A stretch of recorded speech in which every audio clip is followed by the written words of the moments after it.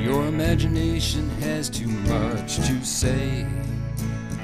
When the chill of the night meets the sweat of the day, and you have trouble understanding what other people have to say, you'd better hang on to your emotion. Hang on to your emotion.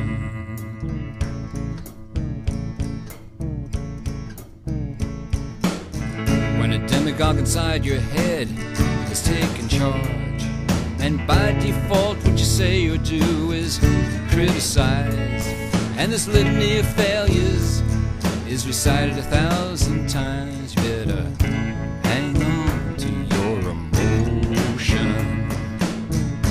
Hang on to your emotion.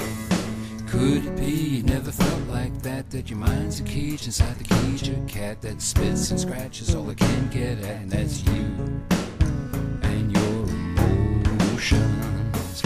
Could it be you've never felt like that, your mind's a cage inside the cage, a rat rapidly trying to get at you and your emotions.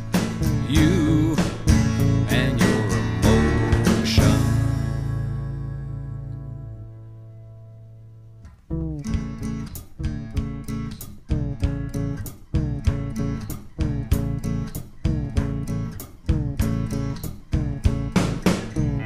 Your imagination has too much to say. When that facile voice inside your head says give your life away, you might think to ask how it got that way, what books it has read that make it that way, and where it got the right to speak to anyone that way. You'd better hold on to your emotions.